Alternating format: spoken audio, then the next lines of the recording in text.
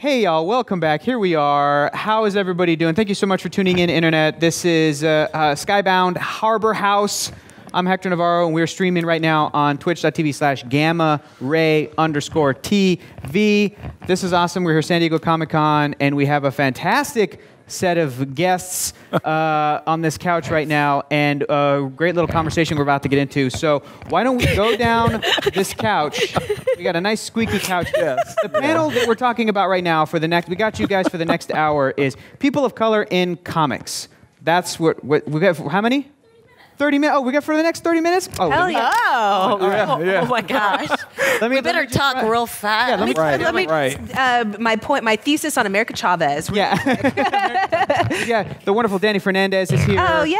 We have the fantastic Erika Ishii down on the couch. You just saw her with the Maltons, the lovely Maltons. Hello. And we have comic book writer Brandon Thomas is here. Brandon, Yay. How you doing?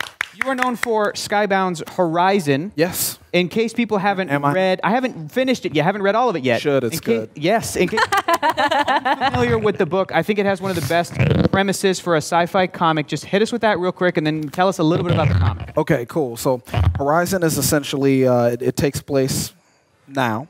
Earth is kind of like a burned out wasteland. And so we've gone out into space to find a new planet to take over and colonize because we've ruined this one already. Yeah. So what happens is, exactly, it's what we do better than anyone else. So the aliens find out about our interest in their planet, and they come to Earth to basically trap us on our dying world. To keep it so that we can't keep us escape. here, yes. To sabotage Earth's escape attempts. There is a lot that this book covers.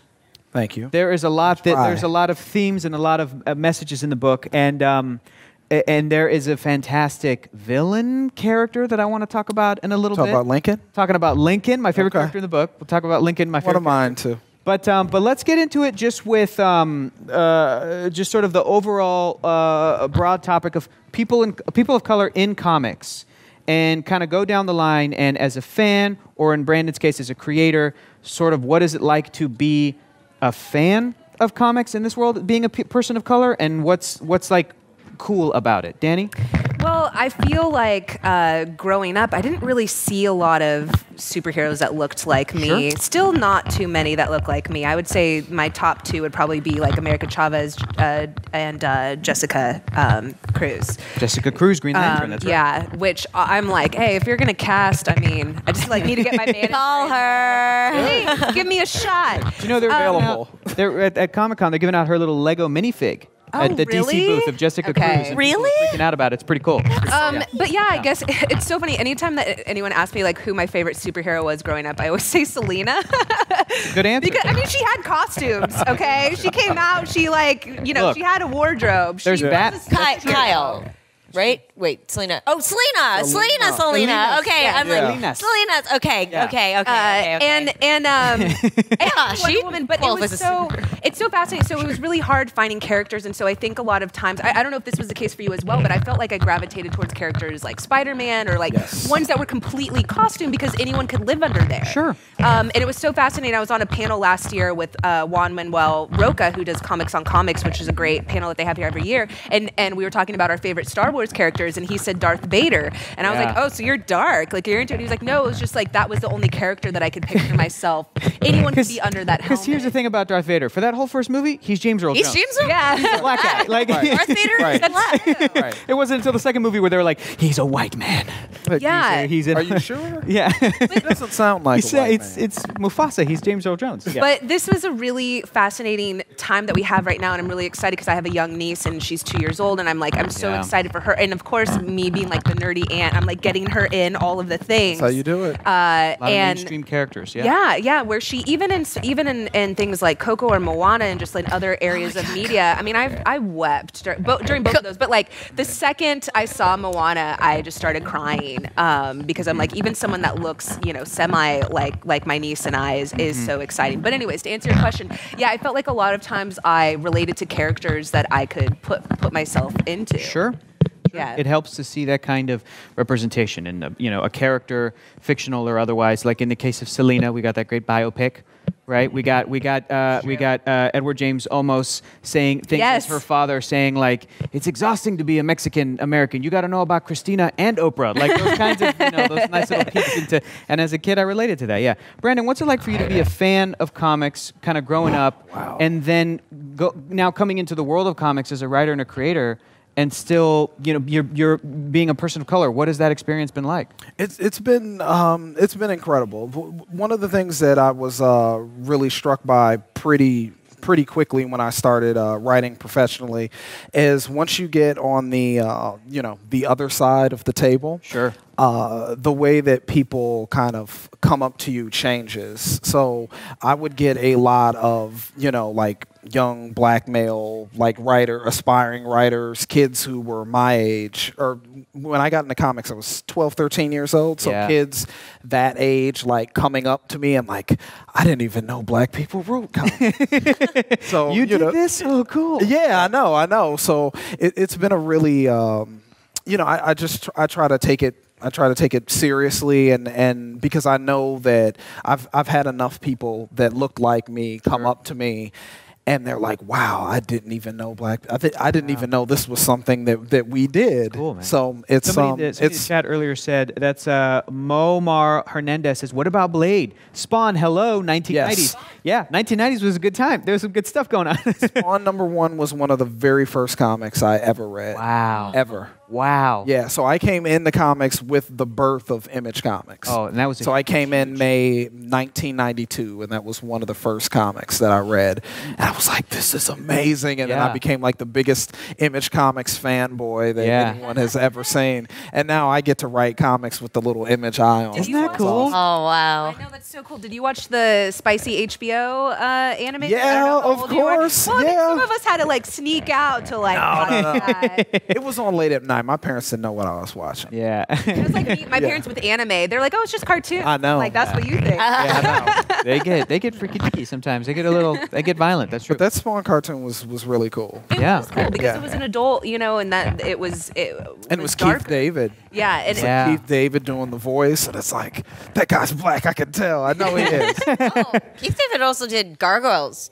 Oh Yeah. too. Goliath. And so, Goliath. To me, Goliath. Also, Yes. like anything Yeah. that was not specifically, peach-colored human. This is a fascinating conversation. Yeah. There was an article that came out a couple years ago where I think the writer of the article was black and was saying like when he was a kid, there were so many people in his group of friends that knew like Bugs Bunny was black or SpongeBob was black, like all of these characters that aren't human. Right, But yeah.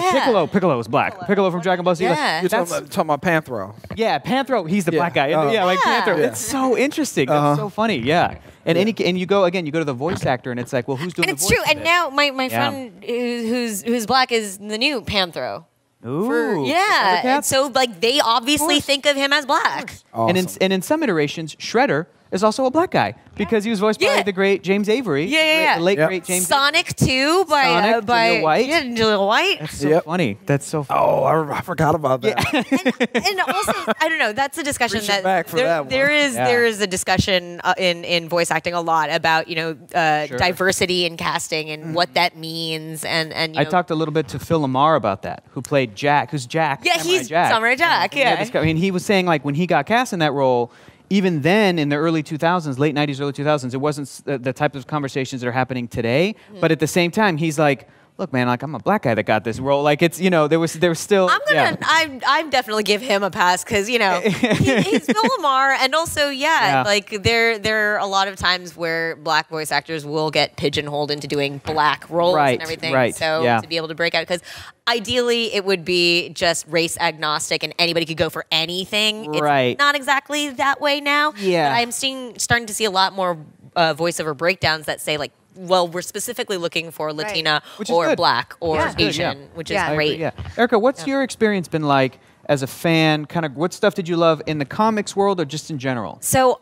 the first comic that I ever read that I actually learned to read with was Stan Sakai's Usagi Yojimbo. So good. Which is about feudal Japan only populated by anthropomorphic animals. So it was, Japanese culture, and he's Japanese American. So, I grew up with a Japanese American comics creator, being like one of my first people that I ever read. And, with Japanese culture being at the forefront of it. And, he had a crossover with Ninja Turtles, and Ninja Turtles, Splinter is Japanese. That's how I learned who Usagi Yojimbo. Yeah. Right, and then Usagi, and so there was some presence there, and I remember my mom getting me like one of those I can read Dorling Kindersley books about Jubilee's origin story. So 'cause everybody gets one X-Men. Yeah. Like everybody's got one X-Men that's like it's true. That's like me. Right. That's like me, and I for had me it was Jubilee. Sunspot. Yep. Yeah, everybody got an X-Men. Right? Yeah. And that was really cool. I have a friend who does a stand-up routine about saying that for being, an allegory for, the civil rights movement, X-Men didn't exactly start out very diverse. Oh, No. But then it did, and now everybody has an X-Men that they can dress up as, which and I dressed up as Jubilee. So I feel like if you knew where to look, there were a lot of, and especially in indie comics, places where you could find diversity, and that was really nice because. But yeah, for the big two, I know growing up there weren't as many diverse faces. Writing and drawing or in the comics themselves. Yeah. But I feel like these days, they've made such a great effort. We had a Chinese Superman and a Chinese Hulk, and that's incredible to me. A Chinese Spider Woman.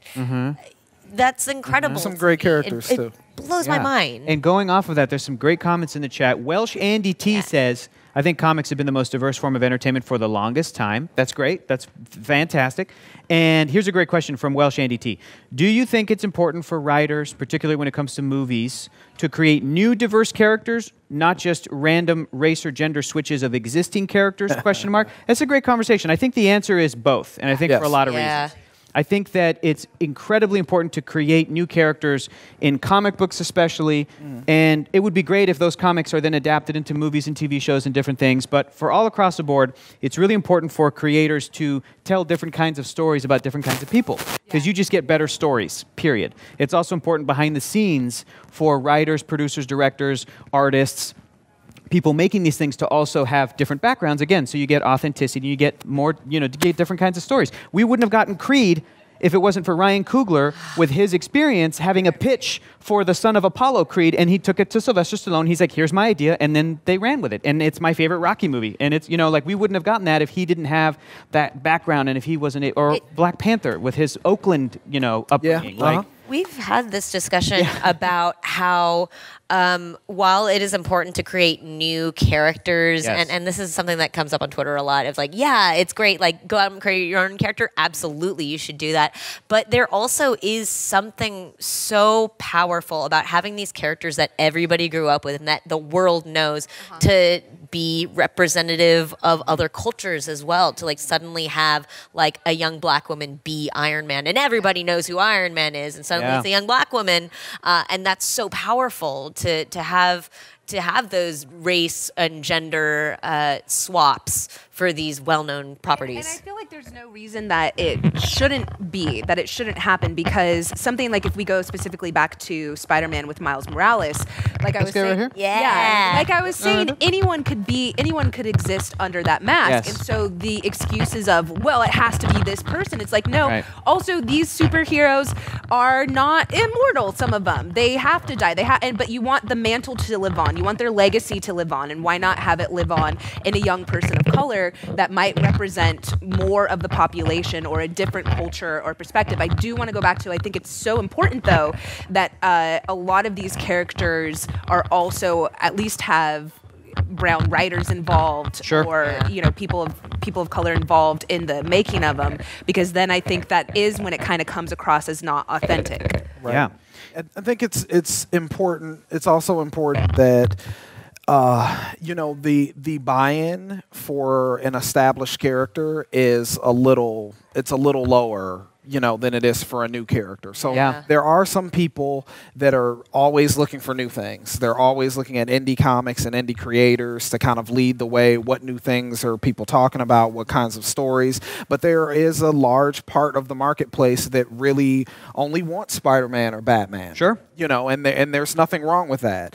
And so, doing these kind of gender race swaps, they're a way of kind of inserting new characters and new perspectives into these kind of old frames that people are more likely to actually buy and enjoy. So, I'm proud of the type of things that we've done with Horizon as far as diverse characters. Yeah. But there are certain people that just are not into indie comics. Yeah. And so you shouldn't have to go specifically to indie comics to get diversity. Like you should be able to look at the Marvel universe and the DC universe and see something that looks more like the world that you live in right now. So that's why we get characters like Kamala Khan, Jessica Cruz, Miles Morales, and these are all attempts to kind of inject different perspectives into these universes. And everyone knows that, Tony Stark is going to come back. Peter Parker is not going away. But Steve Rogers why can't come back? Exactly, but why can't I think we're learning and we're proving that you can have a superhero universe that has, two characters that are kind of like Iron Man. Not exactly Iron Man, but there is a place for Tony Stark and Riri Williams to both exist in the Marvel universe. I did want to say, though, like, people that got upset about Riri taking the mantle, it's like, how would Tony Stark feel? Like, it's so funny that you are speaking for him. And no, but I'm serious. It's really fascinating to me when people are so obsessed with superheroes and superhero culture, and yet they don't act like heroes themselves. Right. And you attack these people that are taking up this mantle or becoming in their own. They're becoming in their own characters, and it's just like, but how would he feel? Because he is a mentor, and he is would Steve a hero. Rogers be mad at his friend Sam Wilson being Captain? Like, would he be like, "You're not Cap"? No. Right. He would be like, death threats "Awesome." And No. Right. So that to me is so weird that like you can't even. You're doing a disservice to your own. Your superhero would be ashamed of you. For acting that way. And I'm not talking about y'all because I know y'all out there don't do that. Y'all don't write people. But what I saw. Respectful. Yeah, be respectful. What I saw in the backlash, I'm like, oh no, your character wouldn't act like that. Right. You know, and I feel like there's such a disconnect from that for people that are obsessed and in love with these superheroes, and yet when given the opportunity to be a hero, you're not. That's Danny. That's connected to a lot of things. That's that's fan culture right now. There's lots of discussions about how to be a good fan and how people are being a bad fan. It's all kind of connected, and there's a bunch of stuff that's linked up with that. But there's some great comments happening in the chat right now. I think that, look at this great comment from Welsh Andy T. says, Miles Morales is fantastic. He's a new Spider-Man, though, with his own background, universe, and so on, rather than just like a Peter Parker who's Mexican for the version of, we have a Mexican, Peter Parker. And the tricky thing about, especially those big universes, the big Marvel and the big DC thing, is that, and even to an extension, my favorite series of all time, the Skybound recently wrapped Invincible series. Invincible went from 2003 to just 2018, just this year. But even in that span, characters didn't age quite in real time. They still, years passed. But it's like Superman was invented in 1938. And even though Superman is a long-lived character, we still have stories with Lois Lane, Perry White, Jimmy Olsen. Those characters should be long dead. Like those, but comics aren't real time. So when you freeze these characters in time, characters in worlds from 1938 or the 60s with all the Marvel heroes, they were not as concerned with representing the real world. And the demographic of our world today is different. So if we keep going back to that that essentially tell these same stories, but now in a movie version, a TV version, whatever, you're going to run into these problems where most of the characters are white and not, again, fully embracing the diversity that we have in the world. So these kinds of changes need to be made. And it's like, if you just know the history of, well, why are they making that change? Well, because this is from 1938, gang. Like, we can't keep, And it's not unique to comics, really. But stories do need to evolve with the society. And that, whether it's just different values or different kinds of humor or different representation of a population or more accurate representation of a population, you have to allow your stories to evolve because that is how stories go. Yeah. Speaking That of is characters, what story is. Yeah. that's what Change. story is. We are running out of time. This is how fast this thing Yeah, went. that But I was wanted to- Like, how long? Yeah, 2 minutes, but I really wanted to mention this because my favorite character from Brandon's series Horizon is Lincoln. Yes. Who is the main villain? He is. Antagonist? Yes. He is a black man. Yeah. And I just want you to sort of tell us a little bit about him and kind of how the development, because I basically my question was, and I think this is sometimes something people talk about today, is can a character of color be evil? Are we okay with that? And I say yes. I say my favorite character in Star Trek is Khan, and he's played by Ricardo Montalban. Like that, I love that sort of thing. And I think if we don't allow different types of people to play villains, you're kind of limiting some of that as well. But talk a little bit about Lincoln. Well, Lincoln specifically, I wanted just, playing off what you're saying, people of color also need to be three-dimensional. They need to be real characters.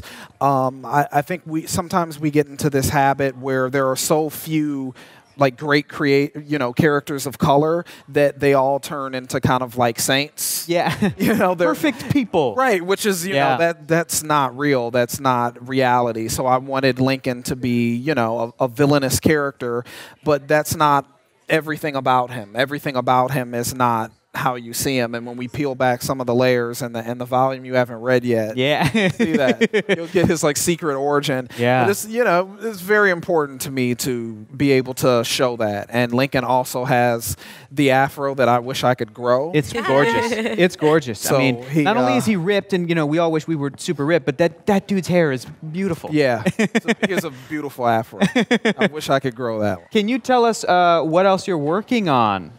Some secret stuff for Skybound. Okay. Okay. Maybe this time next year we'll be able to talk a little bit more about that. But we're working on some Skybound stuff.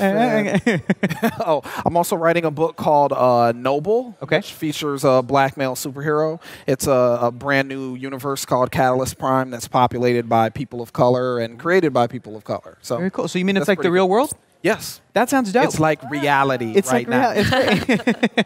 That is awesome. All right. Erika, what else are you going to be doing at the con? I'm going to be doing Geek and Sundry panels and meetups at the Nerdist House. I'm going to be at the Nerdist House a lot. And then at 10 a.m. on twitch.tv/Geek and Sundry, on Saturday, I'm going to be streaming live from the Tomb Raider activation. We're interviewing Lara Croft herself, Camilla Luddington, and a lot of crazy surprises. Don't miss it. Also, really quick, thank you so much to, I saw a lot of Tiny Potatoes in the chat, and everybody who's in there having good discussion about a topic that can be controversial. So thank you for your great input. We really appreciate you. Yeah. Dani, what are you doing for the rest of the con? I posted on my Twitter my schedule. There it is. That's Go just to Twitter. at Ms. Dani Fernandez. It's MSDANIFERNANDEZ. I copied you and did the exact same thing. I know, and I retweeted yours. Thank you so much. I'm trying to, I want my friends to get seen too. But yeah, I will also be at Nerdist House. Actually, after this, I'm hosting a live show there. And then I have my con schedule up. There we go. Brandon, I forgot to ask, where can people find you online?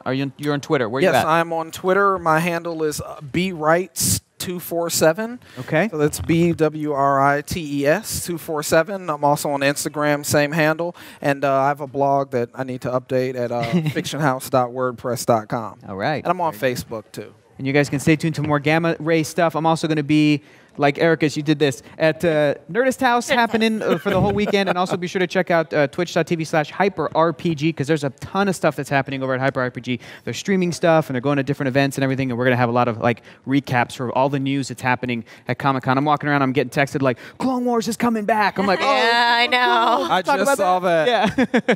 That's awesome. So, guys, stay tuned, and we'll see you later. Thanks. Bye. Thank you. Bye.